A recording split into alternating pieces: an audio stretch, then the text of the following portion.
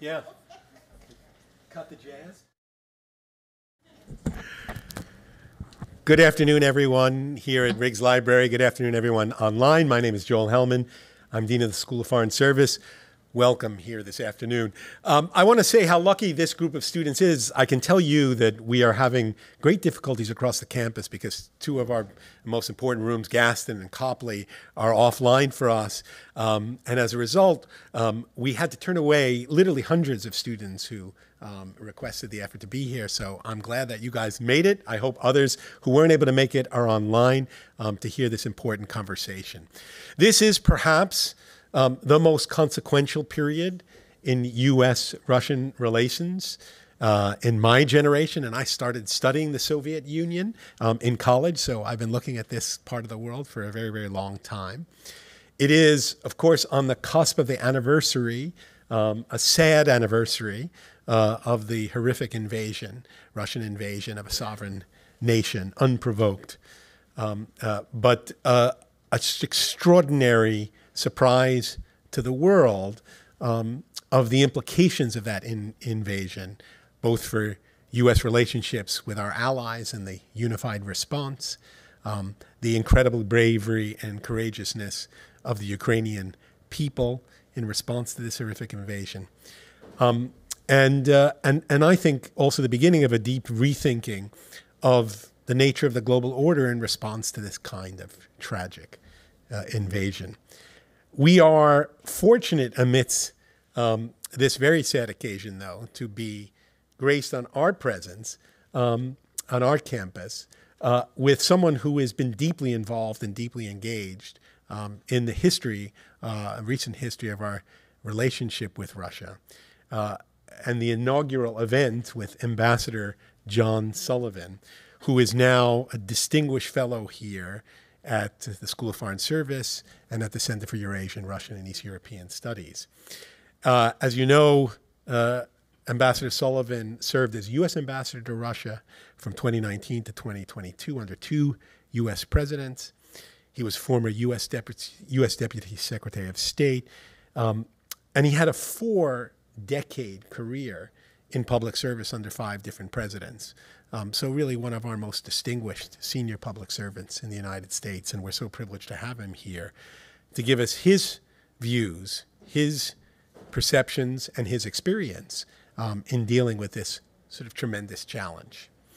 And interviewing, of course, is another great citizen of Georgetown, Professor Angela Stent. She's now emeritus professor of government at Georgetown, although given what's been going on around the world, she is here as much as she has ever been engaging with us. She's former director of our Center on Eurasian, Russian, and East European Studies. She's a senior fellow at Brookings, a former national intelligence officer for Russia and Eurasia, and also, of course, the author of Putin's World, Russia Against the West and With the Rest, which presaged a lot of the things that we're sort of seeing. So we are going to have a moderated conversation, an open conversation between Professor Stent and Ambassador John Sullivan. They'll speak for about 30 minutes or so, and then they'll open it up for questions from the audience here. Those online will be able to watch, but the audience here will be able to ask questions. So we really look forward to their words of wisdom at this difficult moment, and we look forward to the conversation. Let me welcome Professor Stent and Ambassador Sullivan to the stage.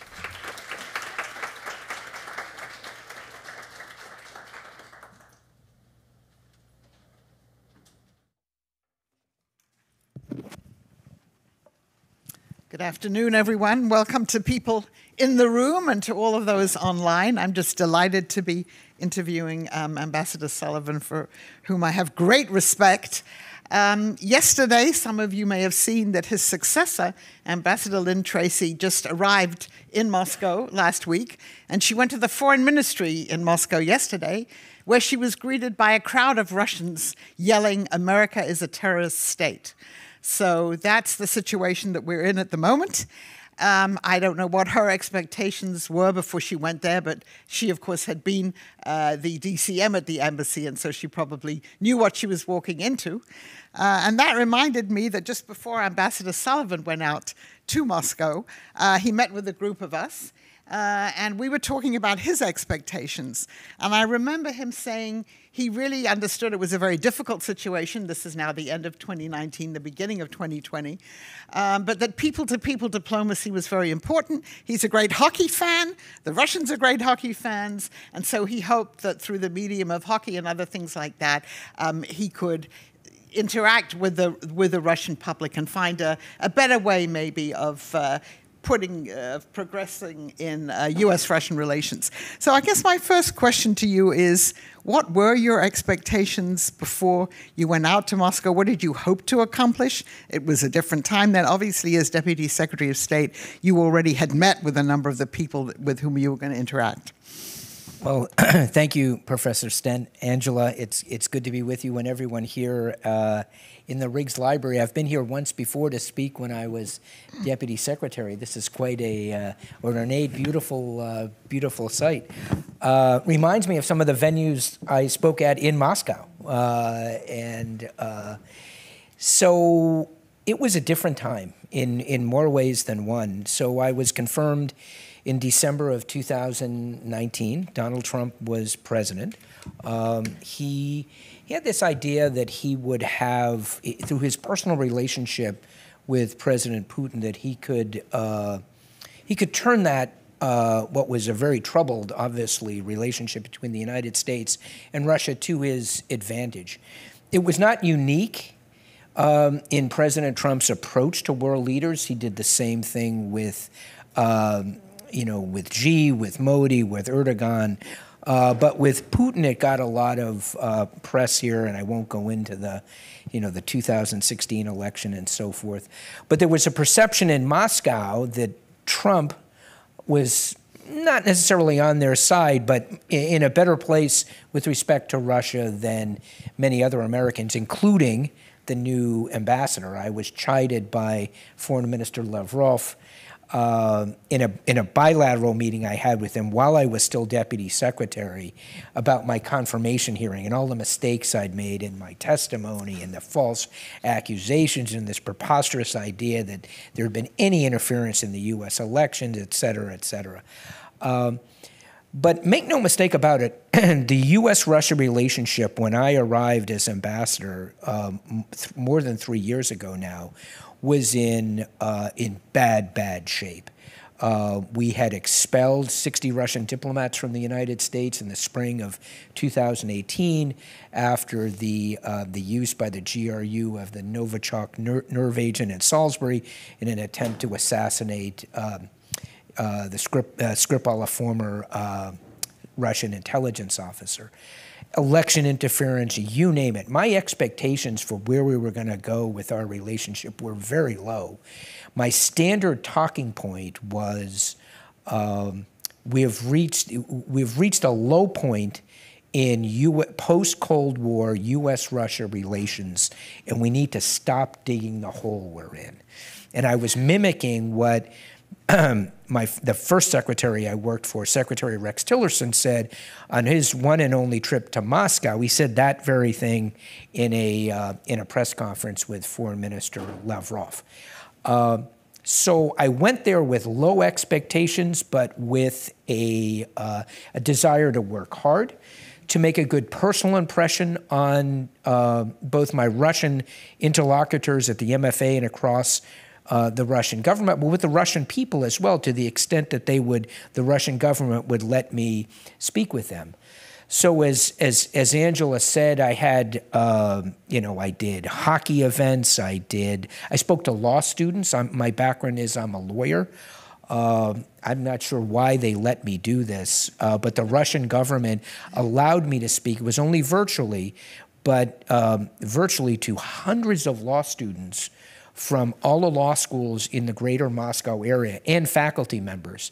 And it was terrific. I had a wonderful exchange with, particularly with the law students online, comparing notes about what it was like to be a law student in the United States, what it's like to be a law student in Russia. But as bad as relations were, and at the start of January 2020, they were on a precipitous decline. Because you'll recall that in January of 2020, Putin announced that he was replacing the then Prime Minister Medvedev with his tax guy, the now Prime Minister Mishustin. Constitutional reforms that would not eliminate, but would be gerrymandered in such a way to allow Putin to run for re-election 2 more times, even though he was term limited, 2 more 6-year terms, which would allow him to serve, if he lived and wanted to serve until 2036. A crackdown on civil society, media, NGOs, and so forth. It was a precipitous decline, and we were already headed downhill when I got there. So I guess the next question is, yes, all the constitutional changes there. How did the COVID lockdown affect, first of all, your work and your relationships with your Russian counterparts? And I do have to ask you this because everyone asks this, right? How do you think it affected Vladimir Putin personally? Yeah. Well, I can tell you from personal experience that it hit the Ministry of Foreign Affairs hard. Mm-hmm. The ministry has, of course, Foreign Minister Lavrov. I think there are 10 or 11 deputy foreign ministers. I used to joke with my principal interlocutor, Sergei Ryabkov. I used to joke with him, with famous missile gap between the United States and the Soviet Union, particularly during the 1960 presidential campaign. I said there was a deputy secretary, deputy minister gap. We have only 1 deputy secretary, but they have got 10.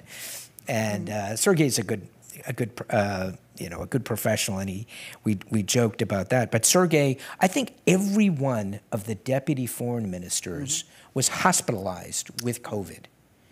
Many of them twice. Now, part of that was any senior official who got COVID and had any symptoms was sent to the hospital. Lavrov was hospitalized twice. Once had he was out for a while. He had a serious case of COVID. Vladimir Vladimirovich, we've all seen how he conducted business during the pandemic. Visiting officials who had to walk through a lengthy mist tunnel with mist of disinfectants that were sprayed on them, and having to isolate for a long period of time before they were allowed access to the president, sitting at a great distance from him. And he limited, of course, the number of people he met. So he was isolated. There's no doubt about that. I have no indication that he was ever infected, tested positive, was sick, but he might have been. But he was definitely isolated. He was definitely isolated, and he spends a lot more time than the Russian government acknowledges in Sochi, and not just in Sochi, but on his yacht or yachts in the Black Sea, or at least he did before the war started. Yeah. That's one nice thing, that Vladimirovich has to be a little more cautious taking his yacht out in the Black Sea these days, because one of those Harpoon missiles that the Ukrainians have that would be a pretty bold stroke. But he was isolated. How much it affected his thinking about the special military operation, hard to say. Mm-hmm. But I found it was difficult for me, particularly in the first year of the pandemic, to get physical access to any Russian leaders. There was a pretty hard lockdown in Moscow starting at the end of March of 2020 into the summer. It had to end, though, for an artificial reason, and that was they had to celebrate Victory Day, the 75th anniversary of the victory in the Great Patriotic War. They couldn't have the parade on what is Victory Day in Russia, May 9th. They had to postpone it, and they postponed it. They picked a date 5 weeks later, at the end of April. I remember thinking at the time, how do they know, and they picked June 24th, how do they know that it's going to be safe to have the parade on June 24th? Yeah. Well, because we say so.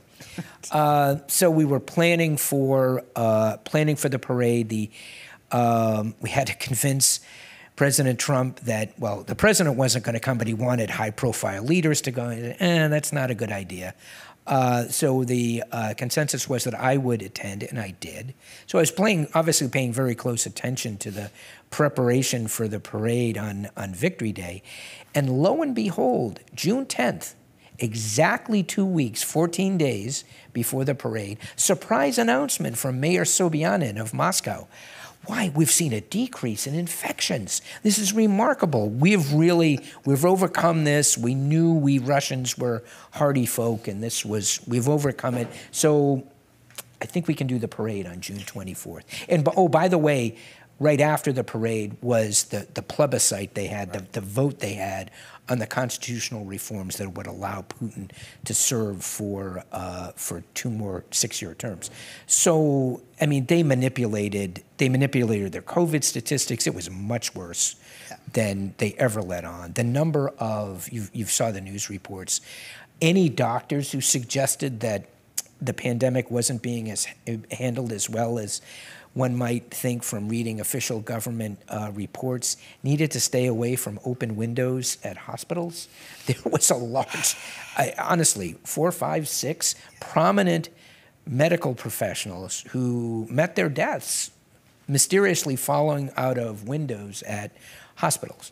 And of course, Sputnik was a farce. Sputnik was announced in July of 2020 as efficacious, the greatest, it was almost Trump-like, the greatest vaccine ever. It was really pretty shocking. And what it did was it undermined because everybody knew it was baloney, but it undermined public confidence in the vaccine. It turned out to be not as good, as efficacious as other vaccines, but it's an example of what I describe as what I internalized from my experience in Russia was this great tragedy. This is a country with scientists and medical professionals who could have made enormous contributions to the global response to this awful pandemic. And instead, their work was manipulated by their government for political purposes, and it's tragic.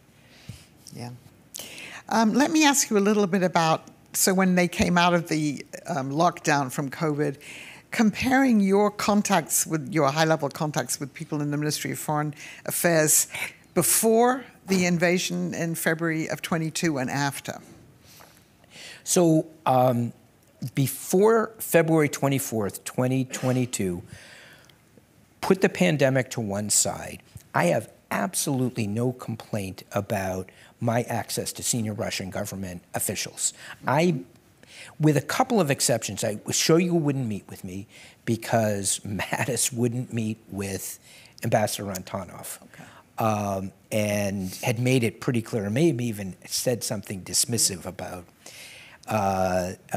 not wasting his time meeting with any Russians, let alone the lowly ambassador from the Russian Federation. So Shoigu was out, but I met with everyone else I wanted to. I met with Patrushev.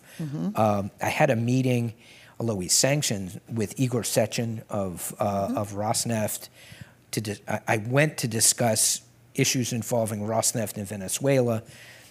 There's a funny story there, but I can tell that later if you want my stand-up Russian comedy routine.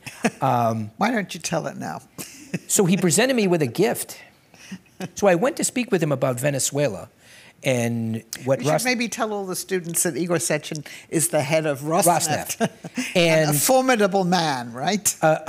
From Leningrad, roughly the same age as President Putin, KGB trained with Putin, very close to the Russian president, and now the CEO of Rosneft, the huge Russian oil company. And I went there to talk about Rosneft providing or its economic relationship with PDVSA, the Venezuelan oil company. And this was common in my interactions with senior Russian government officials. I would have a very precise topic I wanted to discuss, and they never believed me that I actually had something to talk about. They always interpreted any outreach I did as, oh, the United States, they're coming to their senses. They finally want to engage with us. They want to admit they've been wrong. They will atone for their sins, and we'll start doing more business together. I was there to talk about Rosneft not doing business in Venezuela. He wanted to present a slide deck to me that could have been prepared. It looked like it had been prepared, although it wasn't because they comply with sanctions, by Goldman Sachs. He was giving me an economic presentation on how efficient Rosneft's production is, why can't we be doing more business together, and that wasn't what I was there to talk about. But he presented me with a gift, and it was an enormous, it's about the size of this table, an enormous red leather-bound book, with one of those locks that come on, red leather with gold leaf, and I'm sure it was real gold. And it was Karl Marx's Das Kapital. And he's got assistants who bring it in, and I didn't want to touch it. So I'm like looking at it, and he's got a sense of humor, right? So I thought, okay. What he did was, so I didn't want to touch it. It went off to the side of the room, and I thought I had ignored it sufficiently when I left. Wow, I don't have to explain why I'm bringing back what was clearly an expensive object from a sanctioned notorious Russian person. And because he's KGB trained, he knew what I was thinking. He had his assistants go down to my bodyguards and say, oh, Ambassador Sullivan wants to take this with him. They put it in the trunk of my car and brought it back to the goddamn embassy. And I had to say to diplomatic security, I'm so sorry. I don't want to touch this thing. Can you please scan it? In any event, it was clean. It didn't have listening devices in it, but it was, Russians have a great sense of humor. Many of the Russians, including those who have reputations as the most formidable gangsters around. But so anyway, access. Right. I got to meet anybody I wanted to, basically, with a few exceptions. Shoigu was one. The Ministry of Defense was one, because they didn't like the way their government was treated by our Pentagon, by our really OSD, because General Dunford and then after that General Milley did have contacts with Colonel General Gerasimov, and I met Gerasimov, but not Shoigu. And how about after February 24th? Nothing. Nothing. Okay. Only the MFA. Okay. Only the MFA, and only with Ryabkov, and they would respond. If I requested a meeting, and I would go if they wanted to speak with me. And there were occasions they summoned me to the MFA. President Biden said at a press conference, I think he agreed that Russian military had committed war crimes, and they summoned me to admonish me that the U.S. president shouldn't speak about Russia and the Russian president in those terms. But it was restricted to, it's more like, it wasn't quite as bad as Lynn's treatment yesterday. My successor, Lynn Tracy, who got a crowd of people with signs chanting slogans against the United States on her inaugural meeting at the MFA. I never had that.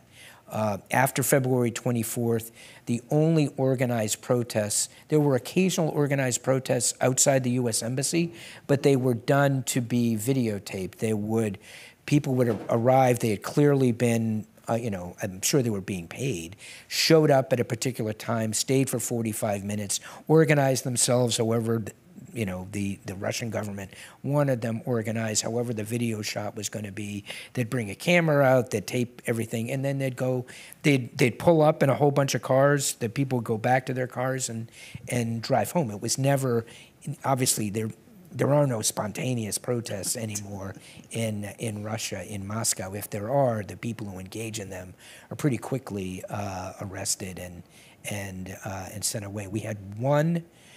This is just an anecdote. It was in many ways a scary example of how effective they can be in stopping protests. It was during the George Floyd protests here, so May, June of 20. And some Russians, I believe they were Russians, wanted to unfurl a banner outside the U.S. Embassy that said something like "Justice for Floyd," and we noticed unusual activity around the embassy by the FSB, assume they were the FSB, from early in the morning. And what are they doing? Are they, something's going on. They're always poking and looking for ways to get access to the embassy or put us under stress. There was something going on with people leaning next to telephone poles that they were smoking cigarette after cigarette. Why are they lingering there? Well, car pulls up in the middle of the afternoon. 3 guys get out. They've got a banner that's rolled up, and they start walking up the sidewalk. And I've seen the videotape, and it happens in seconds. A white van pulls up.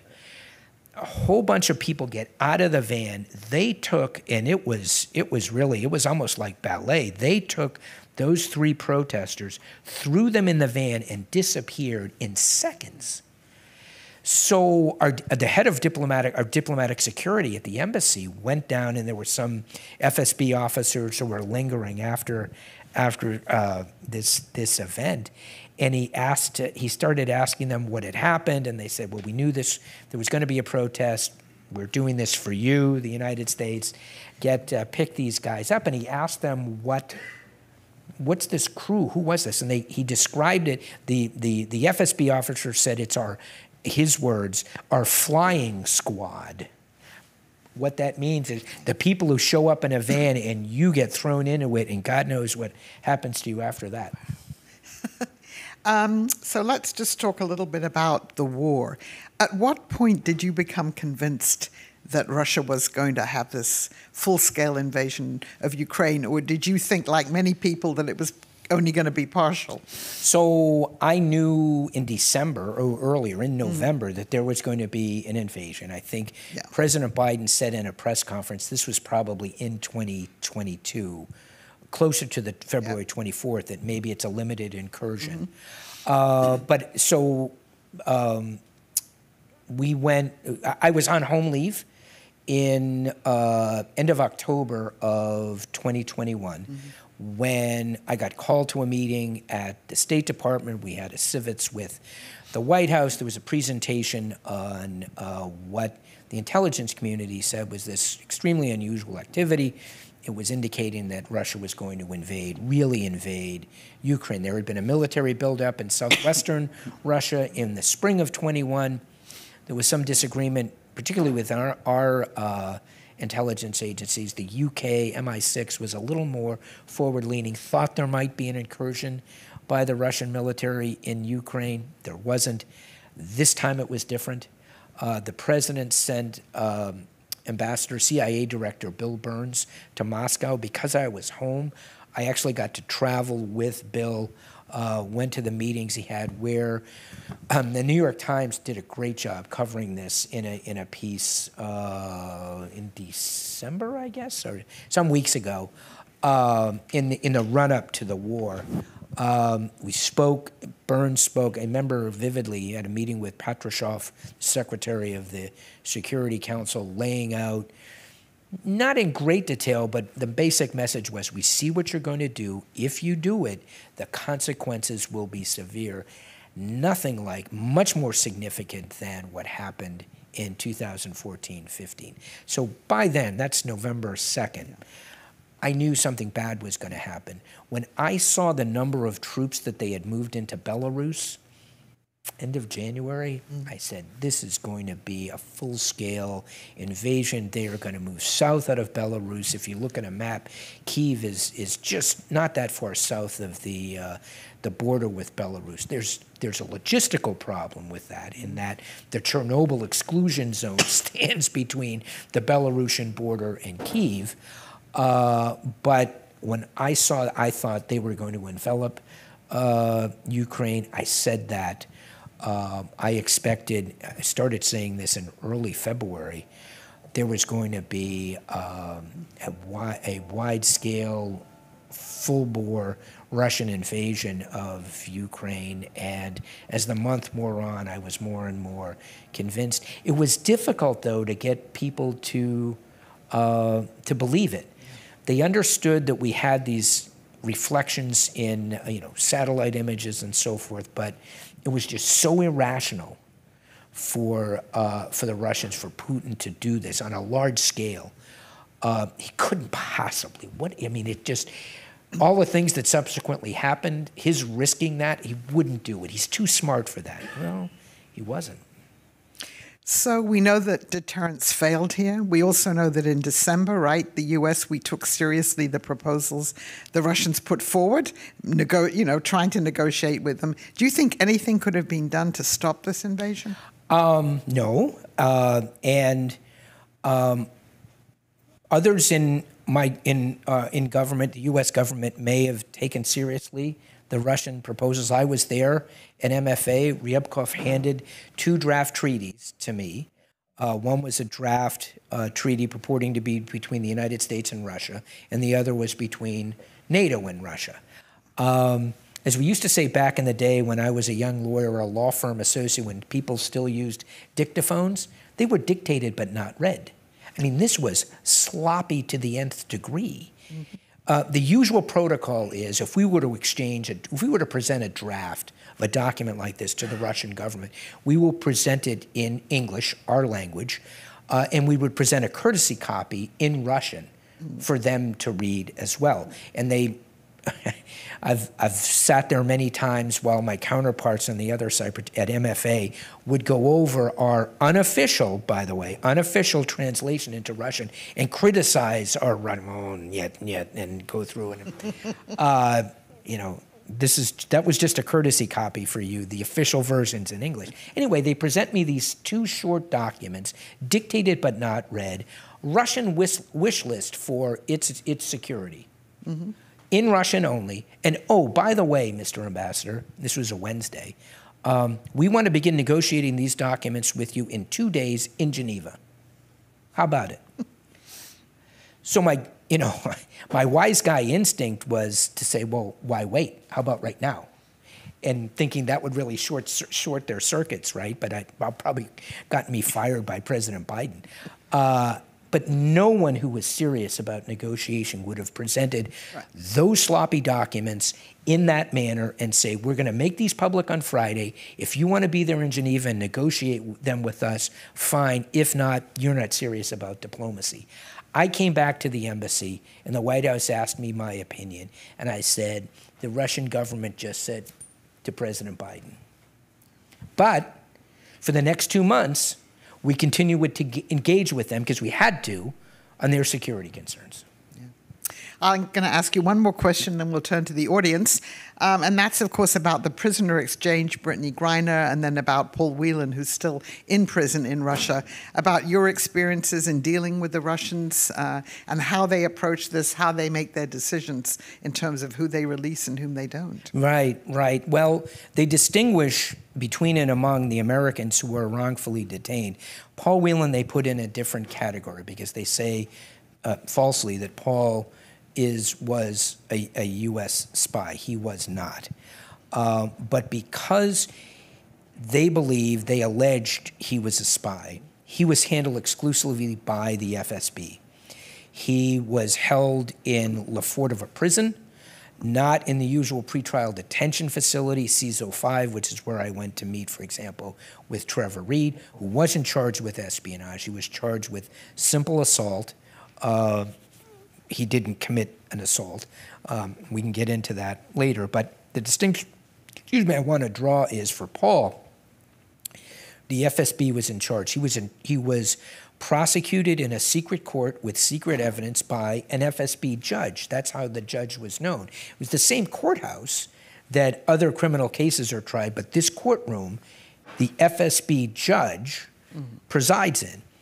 And I'm a lawyer. I've been in many courtrooms in the United States, and I was actually allowed into the courtroom, met the judge, to ask the judge for permission to speak to Paul when he was brought in for a pretrial proceeding into the cage that he was kept in while the proceedings were going on in court. And it was a fascinating experience because it was a beautiful courtroom. The judge had on, snazzy judicial robes with gold, a gold chain that sort of cinched the robe at the top. This looked like a nicer courtroom and a better robed judge than you'd find in the Southern District of New York or the district court here. Boy, this this looks like a real courtroom. It was a movie set. There was no justice. There was no trial. There was secret evidence. Paul wasn't allowed in the courtroom when evidence was introduced against him. The judge, by the way, did let me speak to Paul, but they monitored what I was saying to him. We stood next to. I stood by the cage where he was and got to speak with him. But the point I'm getting to, Angela, is because the FSB handles him, they control him through whether he finishes his sentence or he's traded. So he was sent to IK-17 in Mordovia, labor camp, but he is under the thumb of the FSB. And the consequence of that was after the summit in Geneva in 21, when Biden met with Putin, the two leaders agreed that they would appoint officials, an official on either side, to negotiate further on. At that point, it was Trevor Reed and Paul Whelan. Brittany Griner hadn't been arrested yet. And Biden designated me.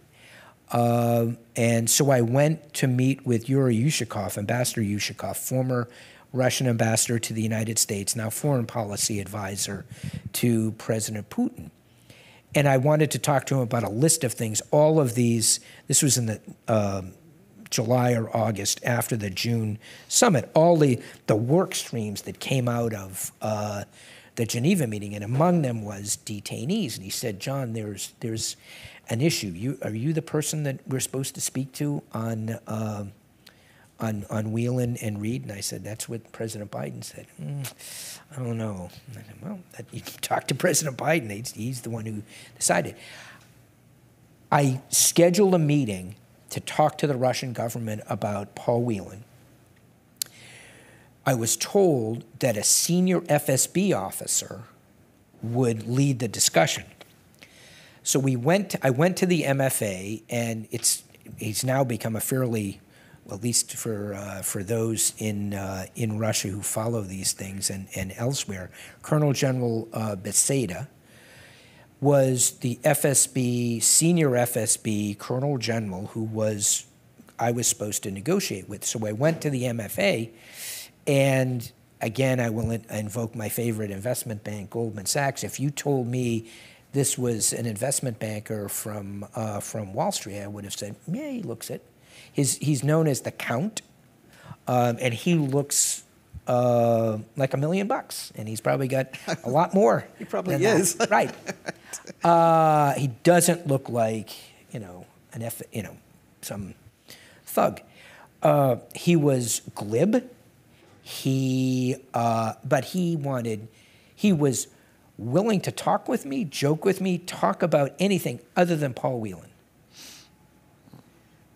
And so Sergei Ryabkov was with us when we met, and it was hosted by the MFA. The FSB wouldn't let me near any of their facilities. They didn't want to engage with me. They wanted to engage with CIA and FBI because Paul's a spy. But another example of Russian humor. So it's Ryabkov, Sergei Ryabkov, Deputy Foreign Minister, Colonel General Beseda, myself on the other side of the table, and I'm trying to draw General Beseda out about Paul, and he's just not having any of it. He's looking at his watch, and finally he says he's busy and he's sorry, but he's very polite, but he's got to leave. And I had other business not related to detainees to discuss with Deputy Foreign Minister Ryabkov. So Ryabkov and I are both solicitous of the Count, and he gets up, and I said, I'm sorry, but Sergei and I are going to continue our discussions. You're welcome to stay if something like that if you're interested. And he just looked at me and he said, I'm FSB. I'll know what you two talk about. I don't need to be here for that. And he walks out. So everybody sitting around on my side of the mirror were like, ooh, boy. So we ultimately had to establish a channel for the FSB. They would not engage. So I ultimately went back to Yushakov and said, what's up? Yeah. He said, a guy like that won't talk to you. You make him nervous. He doesn't like diplomats. He's got to deal with, the people he's used to dealing with. So they treat Paul differently. Yeah.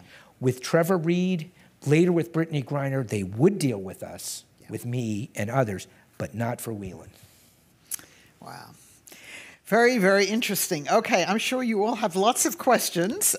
So I think we would like questions, and like one question each, not 5, and more than comments. But the floor is now open. I assume there isn't a mic to go around. Oh, you do have a mic. Okay, good.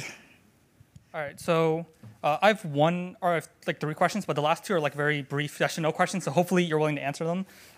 And can you also identify yourself? Yeah, so my name is Edward Sun. I'm a freshman in SFS, currently interested in pursuing international politics and security. I speak both English and Chinese, and 1 to 2 years ago I started learning Russian.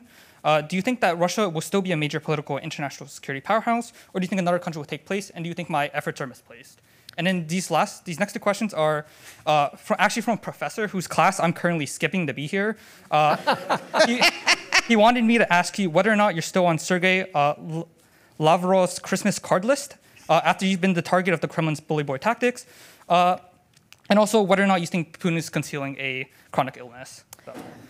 The answer to the last 2 questions are no and no. On the first question, absolutely. Is Russia going to be relevant? Absolutely. It may not be, and Patrushev himself at one point said this to me. He said, we realize we're not the Soviet Union. We're not an economic colossus of 350 million people. But we've invested a lot in our military, including in our, our weapon systems, and we are the rival, if not, stronger than you are, United States militarily. And of course, they've got all that oil and gas. Are they going to be a major player? Are you? Yes. Are you wasting your time learning Russian? Absolutely not. Is it a hard language to learn? I know from personal experience, extremely. I asked Ambassador Huntsman, my predecessor, who's good with languages, speaks Mandarin fluently. He went over with the goal of learning Russian, and in 2 years, he had regular studies, and he said by the end of 2 years, he didn't even feel comfortable giving a simple dinner toast. I then figured, I could go and try this, but why waste my time if Huntsman failed? And then I couldn't help myself. I am so fascinated by Russian culture. I love Russia. I took language lessons. My lessons went plохо, badly. But they only stopped when the war started. I didn't have time to do them anymore. Okay. Okay, over here.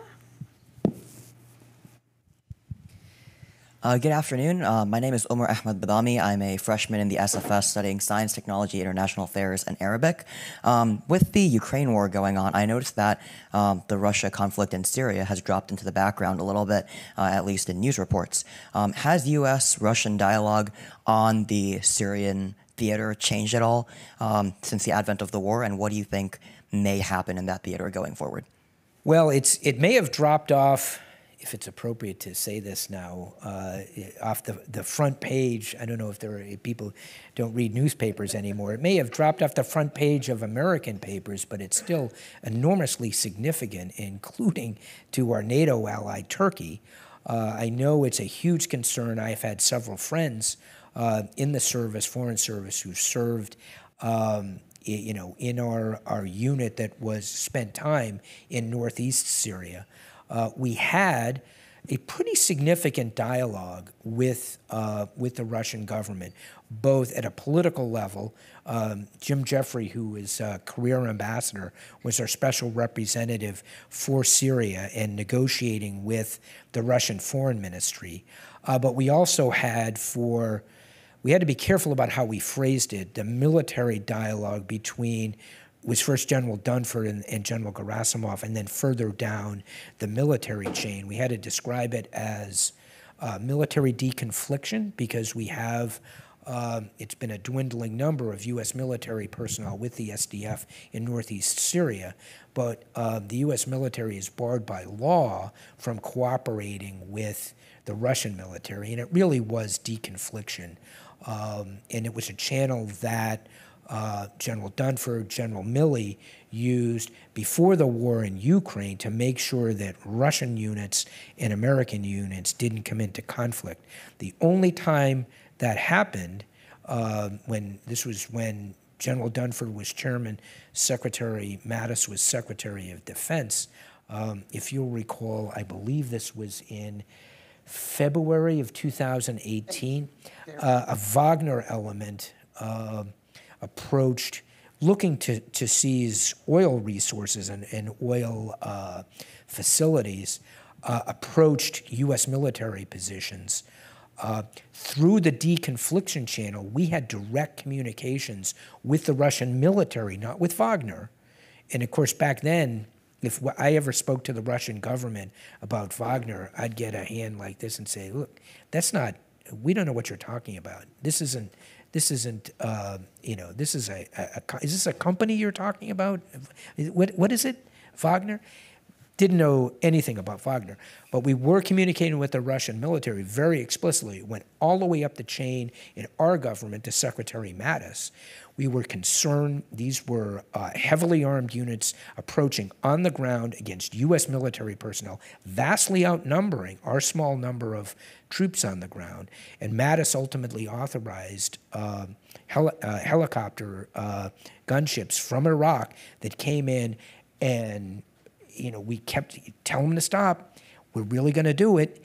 Tell them to stop. And we kept getting acknowledgement from the Russian military. But the Wagner troops kept coming, and they were, it's horrific, but they were just massacred. These were hundreds of people who were killed by the U.S. military, Wagner personnel.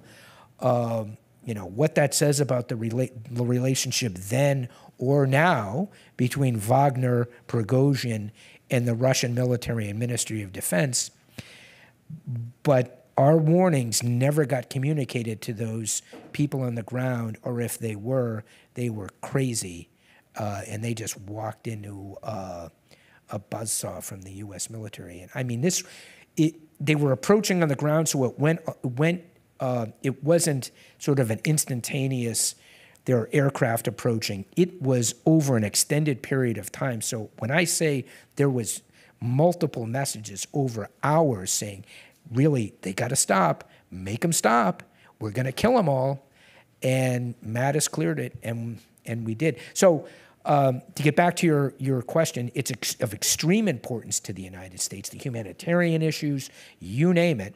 Ultimately, Mattis quit in part over Trump's decision back in the time, which he would make decisions and then reverse them and flip back and forth. But Mattis was so concerned about President Trump's decision to remove the U.S. military, abandon, in a sense, the SDF, that he quit. Over here? Yep. Thank you, Ambassador. My name is Taji Sasaki, and I'm a second-year MSFS student, and I'm also an international student from Japan. I have a question regarding the Russia-China relationship. How much do you think China was better informed about the invasion? And do you think China had a better access to the Russian government after February 24th? Well, everything I've seen and from people I've spoken to is that, in fact, the Chinese government was surprised by the scale of the special military operation. You'll recall that Putin went to the Beijing Olympics, met with Xi. My understanding is that the special military operation was delayed so it wouldn't interfere with the publicity surrounding public interest, global interest in the Olympics. Somebody's got their priorities, right? We don't unleash a horrific war while there's an Olympics going on. But I think they were surprised by the scale. And even more surprised by the incompetence and the failure. And what they announced while Putin was with Xi, their no limits partnership, we've since learned that there are limits. I mean, Xi has said on at least 2 occasions, the use of nuclear weapons in support of the special military operation, not a good idea.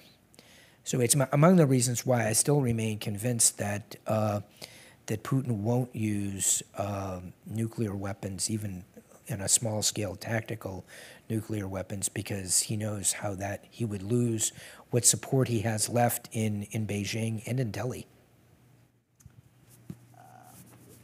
Over there. Yep. Hi, I'm Sam Rostow. I'm in the master's program in security studies. And Ambassador Sullivan, thanks for coming. And I just had a question about what do you think about the future of the bipartisan consensus in Washington on Russia, the future of the Republicans in the House, and do you see that as becoming an issue? Do you see the bipartisan consensus fading on Ukraine and other things? Yeah, thanks. I mean, it's a question that I've talked a lot about with friends and colleagues. I think in the Senate, all the senators I've spoken to, the Republican senators I've spoken to, and there is a solid bipartisan consensus in the Senate. I had several calls with Chairman McCall, the new chair of the House Foreign Affairs Committee. His views my views are completely in line with his. I think there is, unfortunately, a minority among the majority in the House who, if President Biden says black, they say white. If he says X, they say Y. I don't know that there's a lot of thought that goes into it other than if President Biden says we should provide weapons or provide financial support for Ukraine, their immediate response is to disagree with what a Democratic president says. I was brought up in a different era. People didn't, when I was a kid growing up, whether it was in the Nixon administration and the Carter administration, Reagan, Bush 41, it wasn't that partisanship, despite what you might hear, partisanship didn't end, at the coastline, the Atlantic or the Pacific, but there was more consideration of the ultimate national interests, and it's something that I feel very strongly about, and I used when my Republican friends, I'm a lifelong Republican, say, you stayed and worked for Joe Biden. I said, I was honored to stay and work for President Biden as the U.S. ambassador in Moscow. And the president asked me to, and I'm not going to say no. I think, our politics has become so toxic. There are some in Congress who at least they may not think that the war in Ukraine is serious enough. Maybe if there was something more serious, they themselves would be more serious, but they don't understand the consequences for not just the United States and NATO and Europe, but for the world.